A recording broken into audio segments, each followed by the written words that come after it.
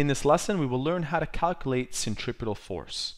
The question reads, a certain car driven in a circle can exert a maximum side force of 0.95 g. For the first part, we are expected to find out the maximum speed for this car driven in a circle of 100 meter radius.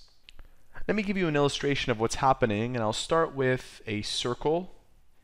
And let's assume that the car at any given time, let's say at this particular time, is right here.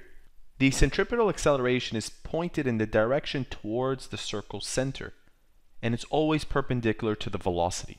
So as you can see, the acceleration points radially inwards. Given what we're told in the question, to find out what this acceleration is, we take the side force of 0.95 and multiply to the acceleration due to gravity being 9.8. So this should give us A sub RAD.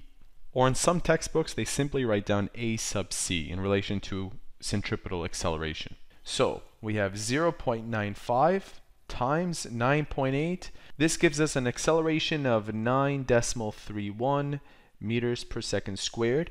And since they're asking for the maximum speed, take a look at this formula. This formula has acceleration speed raised to the power of 2 over r.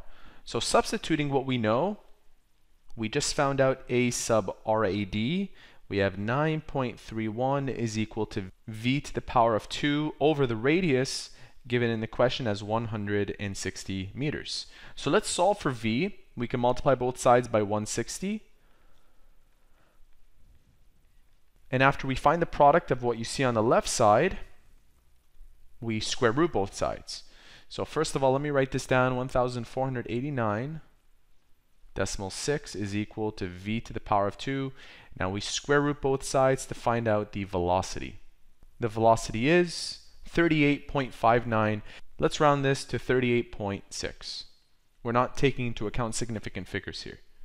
And that is meters per second. In part B, we're asked, what is the centripetal force produced by the tires acting on the pavement for the force if the car is 1,200 kilograms of mass? We'll be using Newton's second law, F is equal to ma.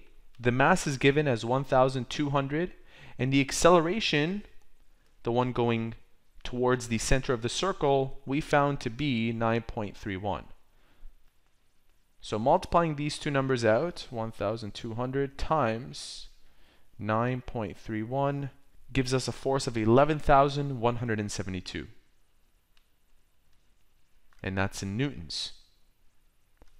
Now just before we conclude, keep in mind that the velocity we found in part A of 38.6, any speed greater than that means that the car would not maintain that circular motion and would slide out. So there you have it. That is how to calculate centripetal force.